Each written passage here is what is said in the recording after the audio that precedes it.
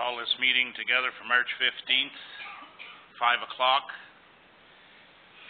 We are going to have two council meetings tonight, so we're going to say the prayer at the second council meeting. We will say it although. Any disclosure of pecuniary interest? Seeing none, we are going to go right into planning and presentation before us. Brian Whitehead, Carol Cheeseman, and I always forget your name. Why would I forget that? And so, pardon? Oh, I said Ann. Oh yeah, he said it real quick what I knew. That's Steve. So, would like to go ahead? Or do we put Terry here right now? Sure. Do you want to take the chair? Yeah, you're the chair for this.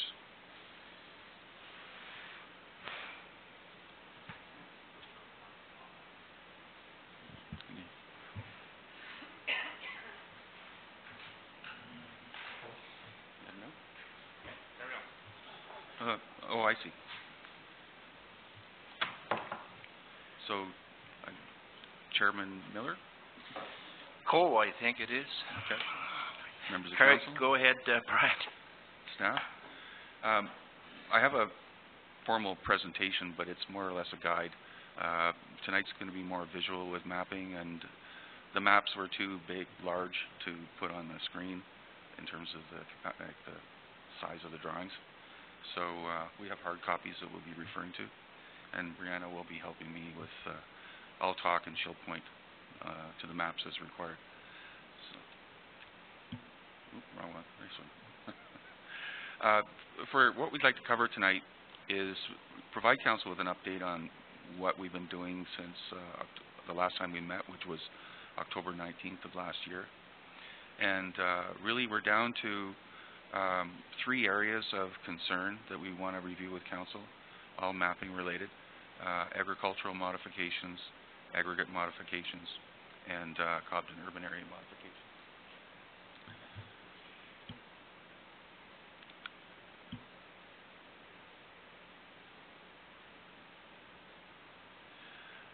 So, since our meeting on October 19th, at that time, when I presented to council, the text of the policies of OPA 11 are essentially agreed upon with municipal affairs, with some minor technical modifications for labeling and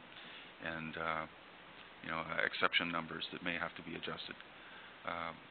But at the last minute, you may recall that we had input from Ag and Food, OMAFRA, and they wanted a lot of agricultural mapping included with OPA 11, and I'll get to that in a little while.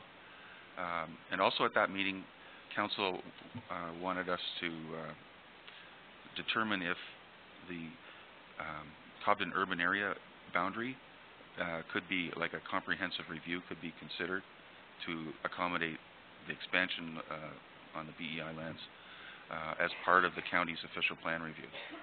So we actually had a meeting with a conference call with Ministry of Municipal Affairs on that on the 28th of October, and the storyline that we got there was that under no circumstances can you undertake a comprehensive review until such time as the county official plan is updated in accordance with provincial policy in order to set growth allocations for each municipality. So that's an issue that the county is dealing with the province on. And so what we concluded was, because the county had already been through the public consultation process, and if we were to introduce a comprehensive review as part of, you know, that process, that they'd have to go back to the public, and that's probably something that they didn't want to do. But it would be possible to do a separate official plan amendment concurrently with the county's review that could look at a comprehensive review as part of the county review, and that could take place concurrently with the expansion of the wastewater treatment plant. Is people clear on that? Probably a little confusing, eh? So a comprehensive review, you have to think of it like a pyramid. So there's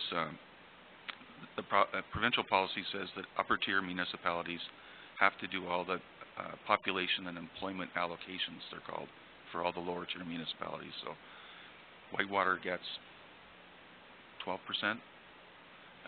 Petawawa gets 29%, Deep River gets 1.5%, you know, and then that's how much they're allowed to grow.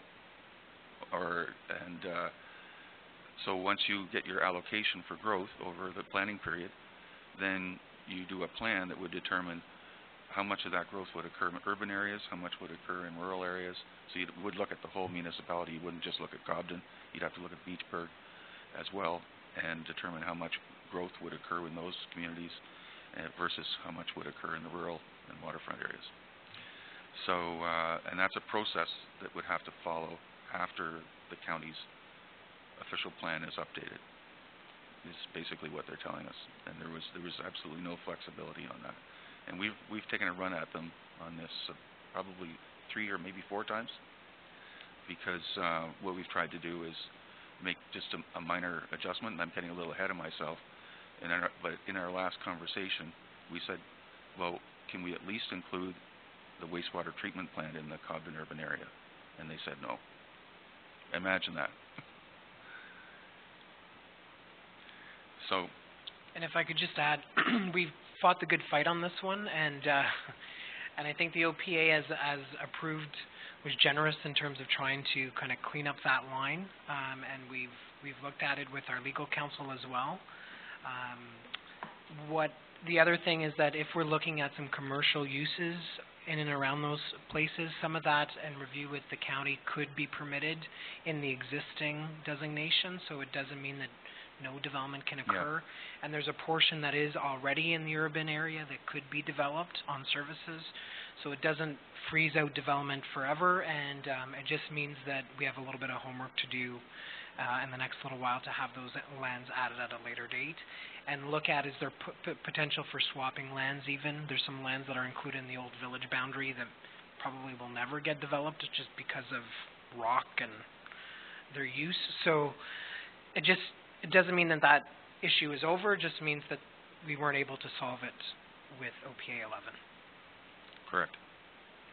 And we have some with this presentation, we'll deal with each of the 3 topic areas: agriculture, aggregates, and Cobden urban area separately, and we'll have some recommendations for each one of those issues.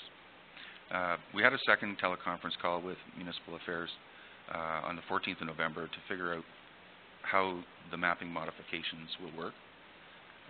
And what they told us was that they expect the county or the township to actually make the modifications that the province is requesting and then send it to the province so that they can approve it. So they're asking us to make mapping changes that we actually don't agree with so that they can modify the plan in a way that we don't like to approve it. So what's that?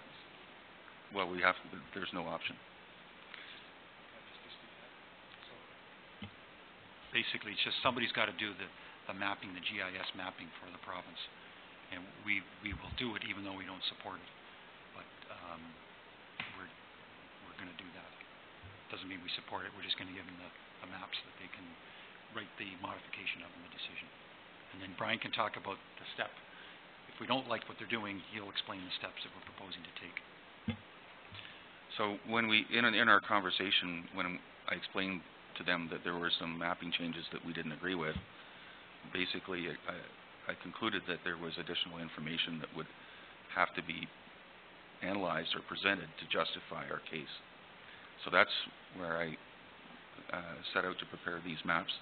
Here are the smaller maps, the air photographs, and we did a sort of a more detailed analysis, because the first set of maps on the yellow map and the red hatching that you're seeing there, those are the areas that the Ministry of OMAFRA, Ag and Food, are proposing to redesignate from rural to agriculture. So we're looking at about 12,000 acres of additional land that's currently rural going into agriculture. Most of these lands are in the periphery. So agriculture is going north. It's going toward the Ottawa River on the west and the east, and on Codlin Lake to the west. So, and we'll go over some examples in more detail of where waterfront and agriculture are affected a little later. So I prepared a submission and sent it to the province, and I looked at all the agricultural modifications where they would affect the waterfront designation, as well as the aggregate designations for the Lacroix Bay and Olmsted Jeffreys Lake area. So that was submitted in December. Let's go back. I'm actually I need to go back here. Oh. Okay, good. There we go. So between December 2nd and early February, Municipal Affairs circulated our submission to OMAFRA and the Ministry of Natural Resources. And on February 24th, we had another teleconference call with Municipal Affairs regarding our submission. And basically, they were following the lead from OMAFRA, and they were saying that the drawings that they didn't accept any. Well, they didn't accept any of the proposed modifications that I presented, or very few of them. And essentially, we agreed to disagree on many topics, but it was apparent to me that the Ministry of Municipal Affairs hadn't read the submission, because they actually hadn't even read it, because I had in the submission included a special policy designation for the west side of Muskrat Lake, and when they began talking about it, it was clear that they didn't understand it and they didn't read it. So they agreed at that meeting to have another teleconference call, which we had on the 17th of March, and actually that was the 8th rather, a week ago today, with John O'Neill, who's the OMAFRA rep, and we went through each one of the agricultural maps. We were able to get some concessions from them, but not as many as we'd hoped, and I can go through those with you a little later as well. So maybe Brandon, you can go up.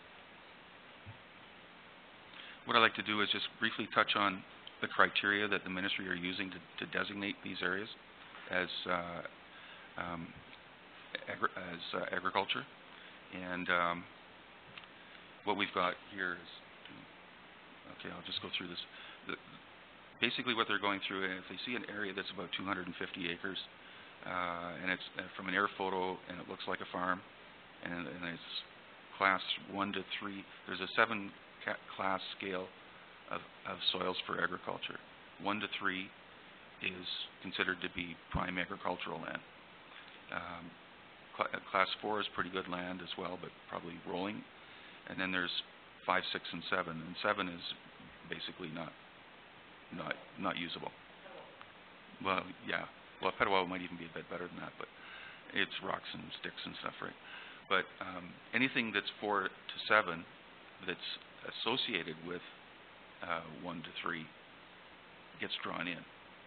So if you have an area that's 250 acres and there's a hill there, or there's a pocket of poor soils or the lower capability soils, then it still gets designated aggregate. And they also, or agriculture. So they also take this designation right to the shoreline. It goes right to the shoreline of the Ottawa, right to the shoreline of Muskrat Lake, right to the shorelines of whatever property that they're dealing with, unless it's an existing waterfront lot. So just to highlight some of the examples, we'll just start over here, Brianna, with, well actually let's start with Area 1. I'll just point, area on the Beachburg Road, and if you're driving on the Beachburg Road, on the left-hand side, there's some dairy farms and big farms, and it's low and it floods in the spring. Well, that whole area is currently rural, and they want it all designated agriculture, and it's actually pretty good farmland, but it floods in the spring. So it's really not usable for waterfront residential development because it's in the floodplain. So moving down there's actually 2 areas there. Moving down to area, yeah, that one. She's pointing to a small 12-acre parcel of land on the waterfront. It's actually owned by the Kenny family, and it's in association with some farmland on the other side of the road, quite a bit of which is actually designated aggregate at the moment, and they wouldn't budge on that 12 acres.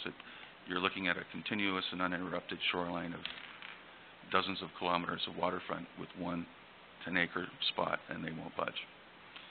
Moving on. That's a farm up at the top end. I don't know who owns it, but there's a huge hill separating it from a larger agricultural area to the south, but there's a farm there, and they look on an air photo, and there's about a kilometer of shoreline there, and they want the whole thing designated agriculture all the way to the shoreline. Moving on.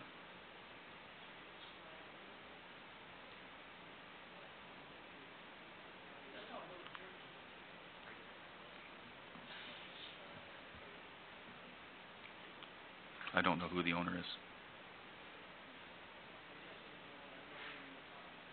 Yeah. And we'll go to one of the examples of the La Paz area, and maybe just point from the shoreline that's affected on the map, right from La Paz all the way down to, I guess where she's pointing there is it's more or less the former town line between Westmeath and Ross, and that whole shoreline, the La Paz Road and the Grant Settlement Road, between the road and the river, was rural, and we're proposing waterfront. And also, during the process, it was Del O'Brien that came forward and wanted the land side, or the farm side, designated waterfront as well, so that people could sever lands off of that side of the road as well. And that was something he felt strongly about. So, if you go to the example, Brianna, just point to that. So this is near the junction of La Paz Road and Grant Settlement Road. You can show the junction there, Brianna, right there. So the purple is the existing agriculture that we were proposing to put into waterfront. The pink is currently rural, and OMAFRA wants it all put into agriculture along the entire strip. And the yellow areas are areas that we were proposing to, like, they're gaps, but OMAFRA wants the designation to go right to the river. So it shows up more on some of the other ones, but I've only shown one out of a strip of about 4 or 5 maps along that shoreline that would be affected. Okay. Brian? Yep. Could you just repeat what you said about the purple there? I got confused there. Well, the purple is currently agricultural in the official plan now, in the county plan. It goes right up to the edge of La Paz Road and Grant Settlement Road in this area. So what we were proposing to do is to put it in a waterfront designation to allow some development on that side of La Paz Road and the Grant Settlement Road. And you can have waterfront not on water? I'm confused. That's well, not on water. It's not on waterfront, but from there it's water view. Okay. Yeah, you can see it. You can see it from there. Yeah. Okay. Yeah. Councillor Jackson? So even though there's all the development with all the cottages along the Ottawa River, they want that designated as agricultural. No, the cottages would be able to stay as waterfront. Anything that's existing. Right, but would the overall layer be agricultural? No, it would be anything that's existing waterfront would stay waterfront. Would stay waterfront. But any gaps in between, like the yellow area so there. if there was an undeveloped. The in-between lands that aren't developed would have to go to agriculture, even if they're clearly not in agricultural use. And I think some of those properties have been severed off. I don't know if it's down at the lake or not, but it is a Kenny, but not, they are related, but it's a different family. It makes no sense to me what they're doing at all. Right. The next area you can point to was the, no, that's aggregate, we'll get to that later. That area right there, that's the brewery property.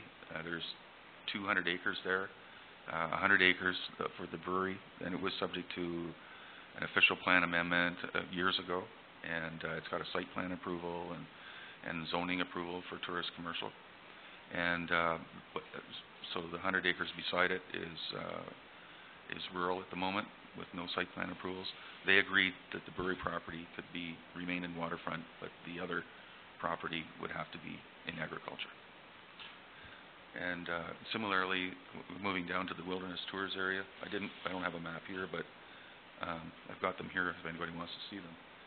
But the entire wilderness tours operation was designated agriculture, rafters, the whole thing. They just looked at a map and are photographed and included the whole thing. So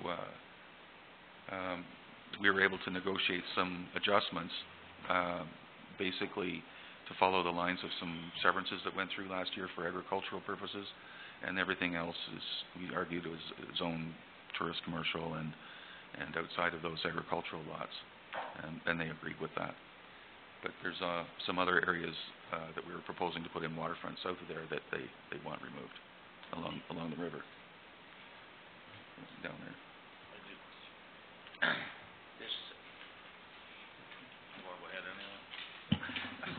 Sorry, Mayor. Go ahead. We're dealing with people who don't even know what a tractor looks like.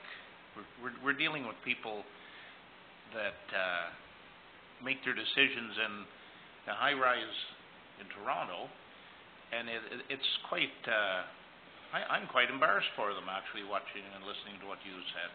It's quite ridiculous. Yeah. Well, there's more. They should come up and find out how much of Wilderness Joe's property can be farmed. Well, John O'Neill, the OMAFRA, he's out of Kemptville. He claims he's been up.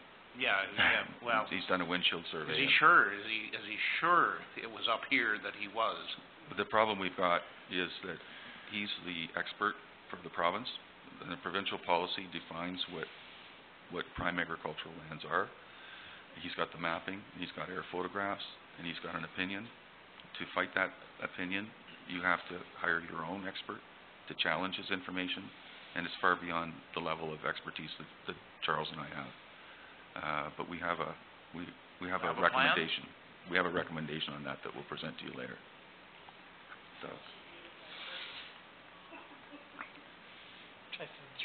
we don't have to go to that one now. Darryl?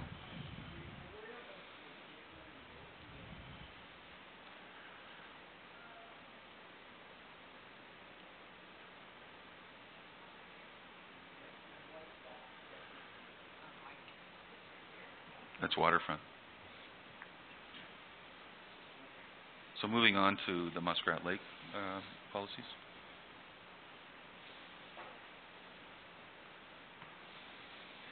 So you can see again where they're taking the designation right to the shoreline of the lake, and the yellow represents areas of existing waterfront development that would remain in the waterfront designation, but for the most part, everything on the west side of the lake would be going to agriculture. Right now, there's a rural designation along the entire shoreline.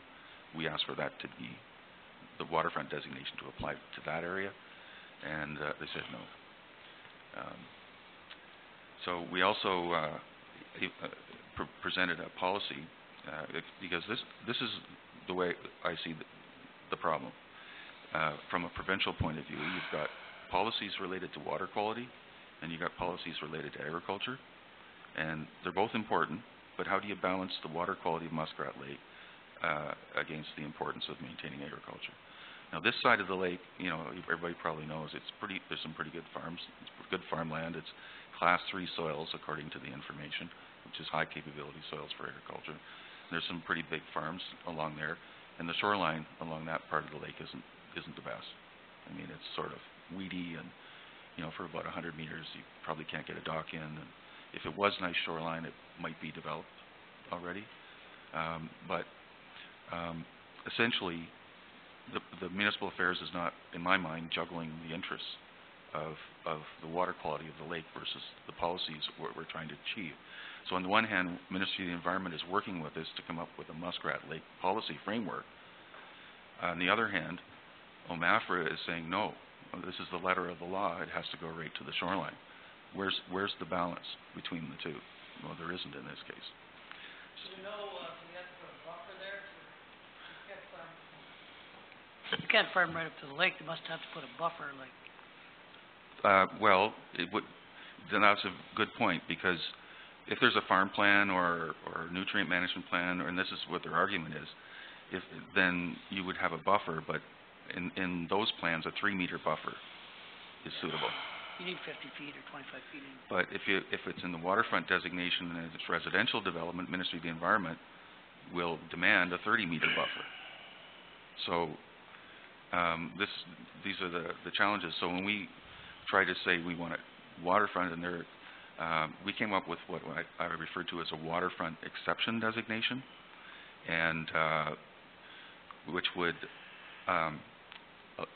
the permitted uses would be in accordance with the agricultural designation only, so it would be really agricultural, but also overlaying the development control policies of the Muskrat Lake designation.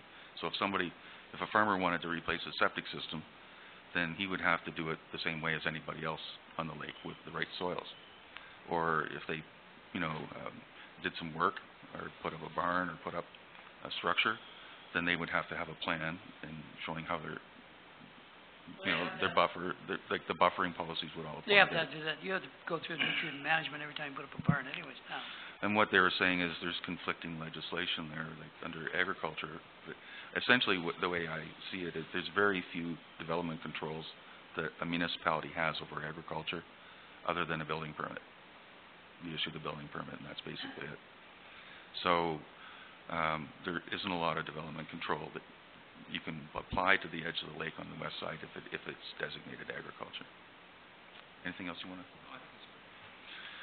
So before our meeting with OMAFRA last week, we had a meeting with Janet Bradley, and it was her suggestion that we go for a rural, keep it rural, but have a rural exception to include the waterfront policies, and we'll talk a bit more about that in a second in terms of our recommendations. Question?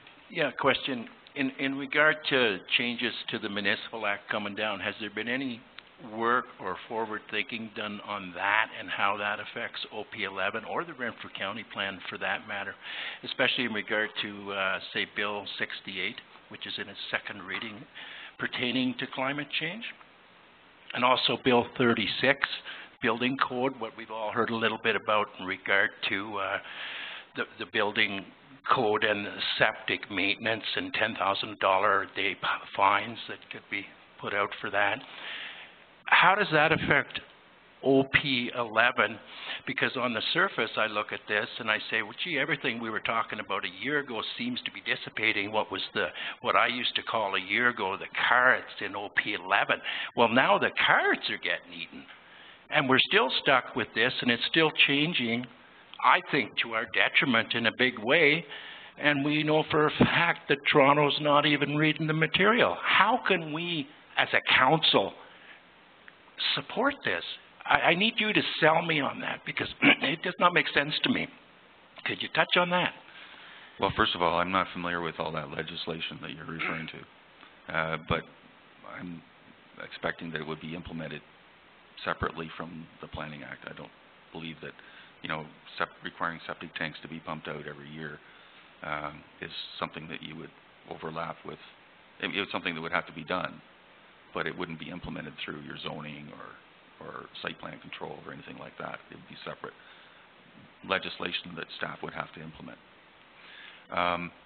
In terms of comfort level, this all seems like a pretty negative message, I guess, but we have a solution that we're going to propose, and we're reaching a point now where we're going to be recommending that you stand up to the province on some of this stuff.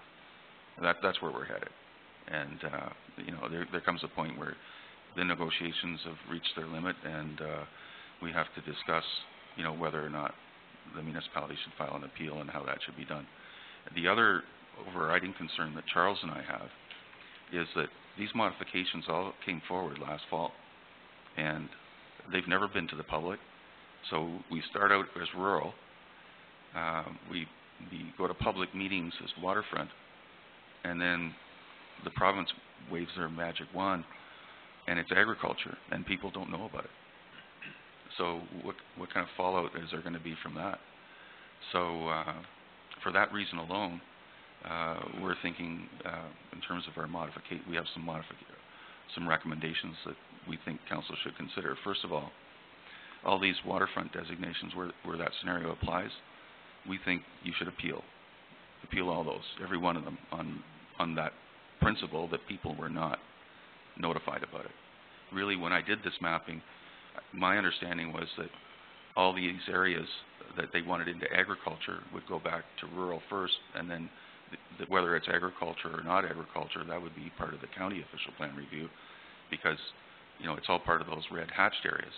The province came back and said, no, we want a two-phase approach to dealing with agriculture and whitewater. The first phase would be to deal with those parts of the overlap with agriculture on the waterfront as part of OPA 11, and the remainder of the agricultural designations, the other 10 or 11,000 acres, would be part of the county review. So, and that's basically what we're fighting against, is that we don't think it should be part of OPA 11 at all. It's at the last minute. There's been no public consultation. So, and also we're thinking that the west side of Muskrat Lake should have a policy designation on the existing rural lands, and they're sort of shown with hatching on there now too, and Brianna can point to them, but have our designation that does protect the shoreline of the west side of the lake. We can call it rural, we call it waterfront, but all the provisions of that policy designation that are intended to protect water quality should be included on that side of the lake as well. Okay, thank you. Councillor Jackson, please. With regards to the Ottawa River, or all waterfront modifications, I just want to make sure that we don't lose sight of that exception designation. So was that also included along the Ottawa River, I understand? No. Some of them? No, Ottawa is just straight specific? waterfront, just waterfront. Just waterfront. So the exception was just on Muskrat Lake? Correct. Was there, west of Muskrat, was there any on Olmsted Jeffrey Lake at all? No. So it was just Muskrat Lake? Correct. Okay. So there is another twist here, and a lot of we've had discussions with Janet Bradley today, and Charles and I have discussed it extensively, is that how do we let people know, what's going on here? Because we're on a path where the province is all powerful, they can modify it, and because their basis is, well, if we can't modify it from waterfront to rural, because our people from OMAFRA are saying it's agricultural land, it has to go to agriculture in order to be consistent with provincial policy. Case closed. And our counter argument is, well, no, people need to know what's going on. So the solution that we've come up with is that we're thinking that the township should have a notification procedure. It's going to take a month or two for Charles to update the plans, and we're going to have to update them according to the modifications. Now, on the plus side, there still is a lot of waterfront development coming out of it. This is 90 to 95% of the waterfront designation along the Ottawa River is still intact. So there is a positive message here. So if there's an appeal, it would only apply to those site-specific. There's about 15 of them, site-specific areas that we've talked about. We have had a few concessions. Now, you'd notify all the property owners affected by these modifications, provide them with a notice, and give them instructions that if they want to receive a notice of decision from the Ministry of Municipal Affairs, that they can submit a request directly to the minister and get a notice of decision. Then when OPA 11 is approved by the province, there'd be a 20-day window for appeal. Then they can file an appeal and then exercise their appeal rights. There is some question about whether or not those appeal rights are what's the word I'm looking for? Valid? Enshrined, because the legislation says that unless you made an oral or written submission during the planning approval process before it was adopted, you're not entitled to file an appeal. So, which really adds to the complexity of this whole notification procedure, because it's all happening after the fact by modification. And but it is still possible that if there are people that do want to appeal and they are willing to hire a specialist to defend their case, they could either present it themselves as participants or work through the township, because the township would be an appellant.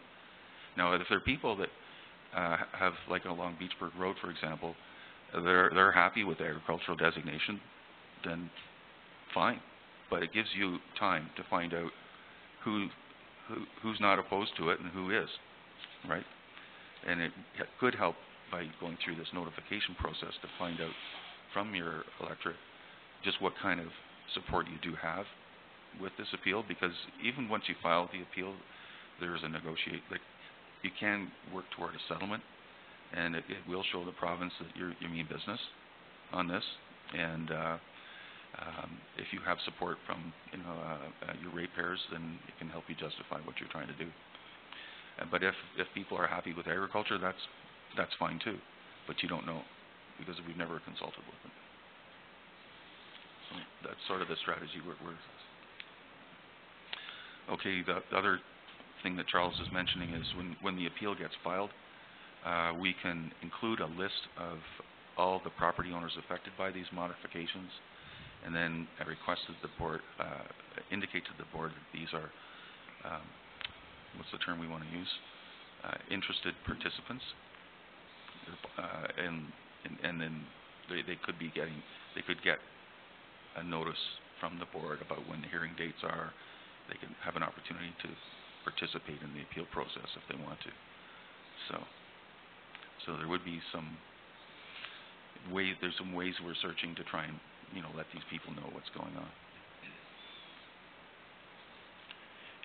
Could you guys shed some light on timelines here? I know Charles kind of indicated to me that he was hopeful that the Renfrew County plan would be in order by fall if everything went well, maybe, or whatever. How does this fit in with OP11 and timelines of what, if it were you deciding, Charles, what would be the order and the timeline of all this?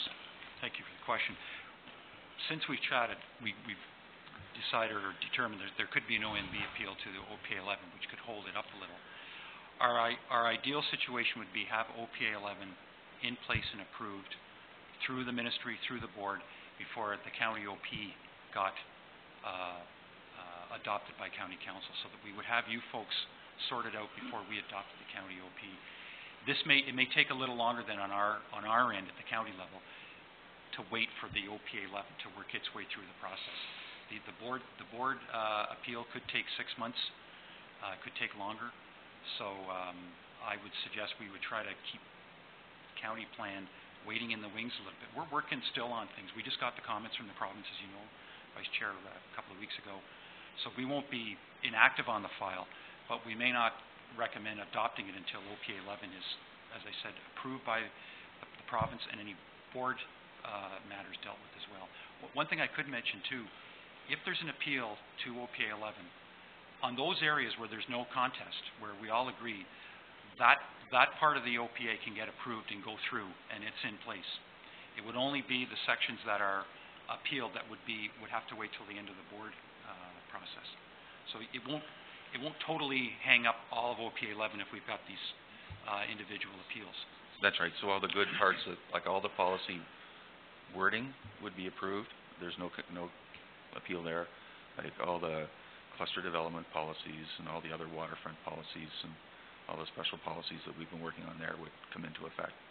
I was on a call, and I'm a pretty patient person. I was on a call 3 weeks ago with these gentlemen, and we basically, at the end of the call, I said there's no middle ground here, so what we're looking for is a decision from the province. So we basically said we needed to come back to council, but they didn't seem like we're at a point where we can't convince them otherwise. So we've already put them on notice that we'd like them to kind of make a decision so we can move on to the next step. But I think Charles's point is a great one, and also just to your earlier question, there's a lot of great things in terms of planning and growth here in the economic development in the waterfront area and some policies for the lake, which I know everybody's concerned about, that are gains. And what would be appealed is just these site-specific areas where I would say some funny business after the fact is happening. So let's not lose sight of that, because the waterfront designation, in my understanding, was brought forward to encourage some development and allow it to occur. So that's important to reiterate. Okay. Any other questions? On agriculture? My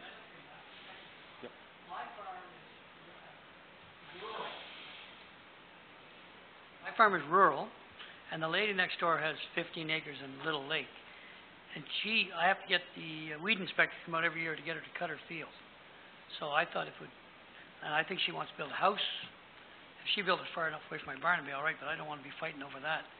But I hope they put mine in agriculture. Is this on the Beachburg Road? Yeah, on the government road between Beachburg and Foresters Falls. Okay. Did they change anything there? I'm going to look. Go ahead. I'll be bitter. Swap them out.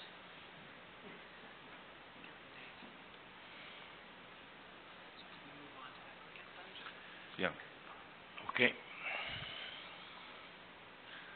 Okay, so there's two areas of aggregates that are of concern. Lac Roi Bay, there's a designation of gravel resource on the Lac Roi Bay area. Maybe you could just point to it, Brianna, right up there. And what color is it? Orange? You see the orange area up there? We designated that whole area as waterfront. So we covered up the aggregate because it's at the end of the road. I mean, I don't think there'll ever be a gravel pit up there, ever in 100,000 years, because it's the furthest location away from anywhere. and also, a lot of it's in the floodplain, and a lot of it is sterilized by existing waterfront development. This designation actually designates most of the homes as aggregate along the shoreline. It's crazy. So if you just show I did a constraint map exercise for that area. That would, that's at the top there. So what color is the aggregate? You just point. So after I took out all the separation distances from houses and roads and wetlands and stuff like that, we came up with these areas to designate. The area in La Paz that is designated there, if you went to get an aggregate license, it'd be a chance 1 in a billion that you would get an aggregate license. How can they justify? That just makes no sense to me at all. If you can't, because of the setbacks and the designation doesn't allow for that, because of the existing buildings, how can they justify?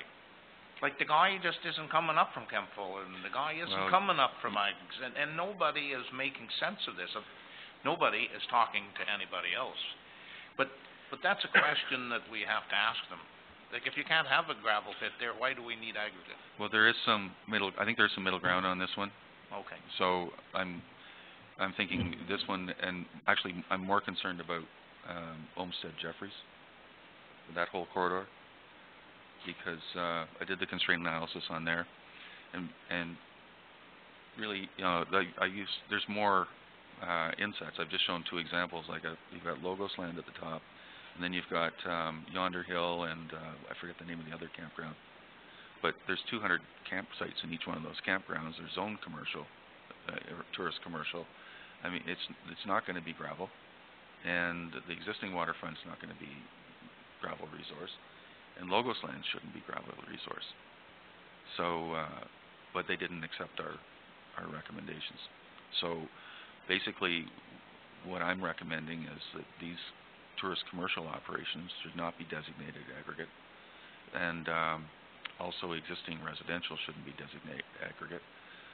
We can eliminate the constraints for the roads and the wetlands and stuff and take the designation right up to those features. I don't think that matters too much. And then there were some vacant lots that we wanted to pull out of aggregate so that they could be developed as well.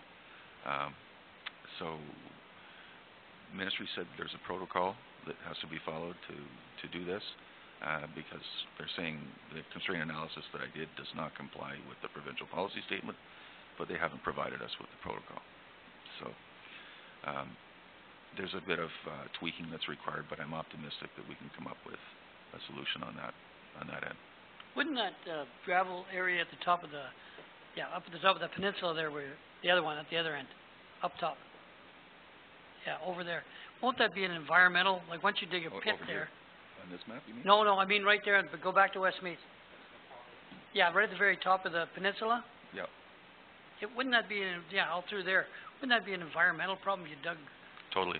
it would just, You know what the river they would said? go in there. You know what they said about the 30-meter wetland setback? Yeah. They said, well, we have there's situations where wetlands have been extracted.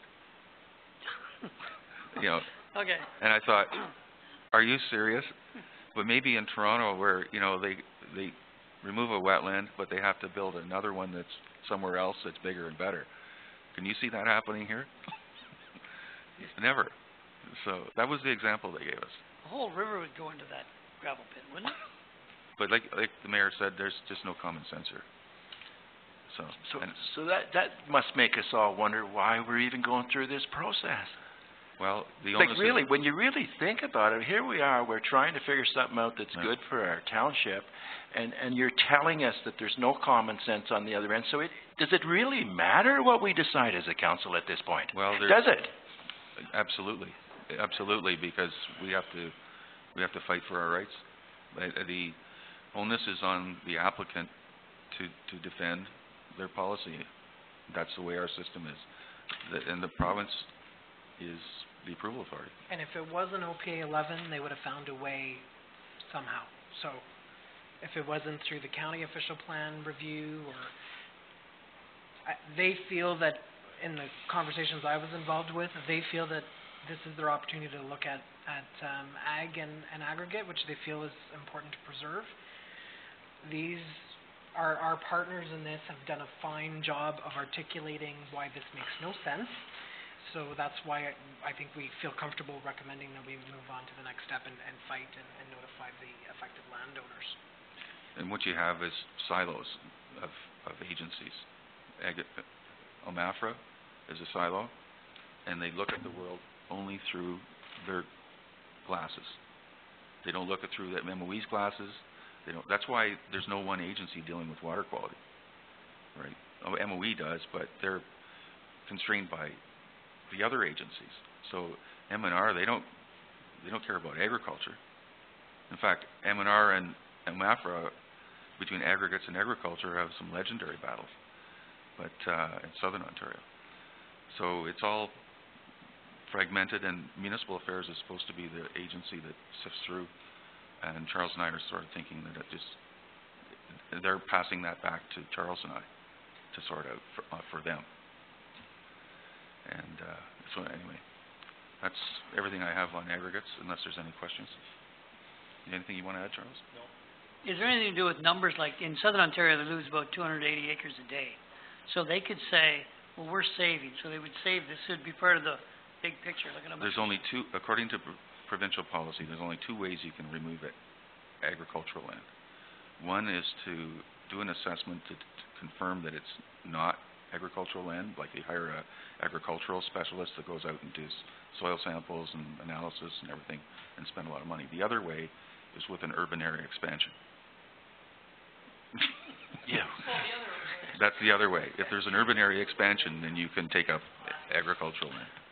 So maybe you could get us the growth numbers that we could do that then, Brian? Yeah, so in southern Ontario, you're losing lots of agricultural land, but up here, you've got to preserve it. So. Yeah. So we touched on the Cobden. This is the final item, is the Cobden urban area, and we talked about comprehensive review and all that. We have a plan that we presented to the province last week, and it was to retain just a small portion. Right now, is it a red line, Brianna? Right there? That red line would have gone down toward the tracks. Follow it straight down. No, the other way. Toward you. Yeah, that way. It would have gone paralleled the existing, urban boundary. Right now, the Ag Hall and the arena are in the urban designation. So there would have been about 25 acres of the BEI land that we were, just a little bit, like, let's be flexible. They could do a planning study, like, to justify this, and then the comprehensive review could be done later. And then we also asked for the wastewater treatment plant to be added, and they said, no, nothing, not 1 square inch. So it could be included in the urban designation. So that's where we've come up with this other plan that Robert mentioned. So we can get around that another way. Okay. And so what we're recommending is that might as well appeal the wastewater treatment plant. I mean, like, why wouldn't you include that in the urban designation? And secondly, any proposals on private lands should be considered separately from OPA 11. It's not a fight that I think you want to fight for an individual person.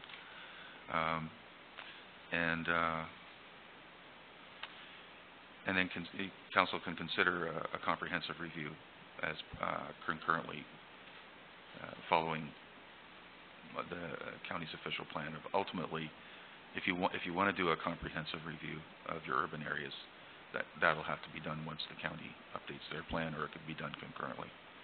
But given that we might have a solution to dealing with this particular problem, it might not be as urgent to go through that exercise. Councillor Jackson. So just the westerly side after the Cobden Ag Hall, that was already included? Correct. Okay. It currently So is. Okay, that's good to know. That whole piece can be developed without further complications. Yeah. Good. Okay. So, some closing comments. Timing for modifications and decision from province. We're thinking it could be a couple of months for Charles to get the modifications ready, tidy up the aggregate designation information, prepare the final plan, and send it down to the province for approval. And concurrent with that timeline, that subject to council's approval, there could be a process of notifying the public about the agricultural modifications that are coming down the pipe, and let people know what their rights are for that, if we really want to exercise them. Councillor Rieger. Would we possibly entertain another public meeting for all of these individuals, because we've already had our public meetings and now they've changed, so will we consider another public meeting for these individuals? What are we talking about? That we can at least explain what we've heard? We chatted with the lawyer about that, and she said there's nothing in the Planning Act to provide that vehicle, and then we thought that a direct notification to these folks and advise them of what's going on, and they could end up calling the office if they had some questions, and getting them into on the list of MMA Ministry of Municipal Affairs was a better way of doing it, and dealing with those folks directly through notification.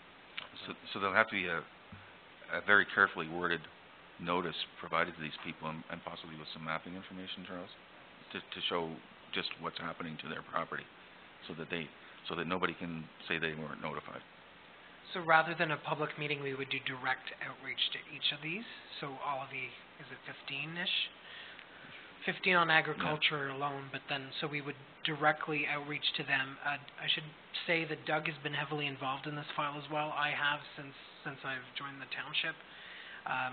So what we would do, and so is the county, so we would speak to them individually rather than come or don't come to a public meeting. We're going to try to speak to them directly, which I think will be more effective. Okay. I would agree with that. I would just not want to see them getting a piece of mail, just a notification with a letter. Like, I would hope we would at least speak to them individually. So it won't just be a formal notice. It'll maybe an invitation to call us, and we could set up individual meetings with them. Some of these landowners we're in contact with because of ongoing issues on their properties, so Doug's well aware of them. So it wouldn't be just a simple piece of paper. We would try to provide as much background as we could, and as clear as possible with mapping, and then the offer to discuss it further. And if we get that done sooner than later, before even the file gets final approval by the ministry and the appeal is filed, we're getting them as early as we can, which I think will be important. Thank you. So this process that we've outlined is intended to avoid having to retain the services of specialists like agricultural specialists or even Mr. Mikowski for Muskrat Lake, because the arguments that we'll be presenting will be more principle-oriented planning principles in terms of not proper notification, and there's enough information that we have that we think that the evidence presented by the planners, Charles and myself, should be sufficient and try to minimize costs. I don't have a hard number for you to digest in terms of how much it could cost. There could be, like I said before, there could be a settlement on a lot of this if we get responses back that some don't care or everybody's happy with what's going to agriculture, which I doubt. Maybe there's a solution, but my experience is that sometimes that you go through a process, just because there's an appeal doesn't mean you don't stop negotiating. It just increases your negotiating ability. I don't know if the province want to spend the time and resources to go to a hearing on this stuff, or at least all of it. Yeah, exactly. Charles just said if they see that the township is serious, then they may want to meet with us. We would be using existing resources, so our planning consultant on this file and our legal counsel that we use for a number of issues. So we would need it wouldn't require, I would say, not that you're not fancy experts or consultants that would cost us way more. We feel that we have the experts to help us on the file, and a legal counsel that's very well versed on the board and arguments that may win there. So that was critical in terms of my involvement to ensure that if we're going to the board, do we have a chance of success? So we're not just doing this on principle. We feel that we can achieve something by doing that. Okay. Any questions? No. Robert would like to speak for a minute. Just to kind of maybe draw this to some sort of conclusion in terms of next steps, I think Brian and Charles have outlined where we're at. So it's really a mapping issue. The policy framework, the policies have been generally agreed upon. As I said before, there's a lot to like here in terms of the waterfront designation and the potential for growth. But we do need to fight the good fight on these mapping changes. So the recommendation that I would recommend to you, and that would come back to council at the next meeting, and as we said, there's about 2 months of work to finalize the mapping before we get a final decision from the ministry, but it would be that the Building and Planning Committee recommend Council of the Township of Whitewater Region direct staff and the planning consultant to pursue an appeal to the Ontario Municipal Board on OPA number 11, as discussed on March 15th, 2017, with respect to mapping-related issues with the township to notify affected landowners. So I think that would give us sufficient direction on what's needed. So we would notify the affected landowners and then go to the board on those mapping-specific issues. So the wastewater treatment plant, new ag that wasn't ag before, and aggregate where it doesn't make any sense. Okay, thanks, Robert. Okay, moved by Charlene Jackson, seconded by Councillor McLaughlin. All those in favor? Thank you. It's carried. Thank you. Okay, thank you, Charles and Brian. And Brianne and Ann. Everybody. Okay, we're going to adjourn and reconvene in 5 for our regular council meeting.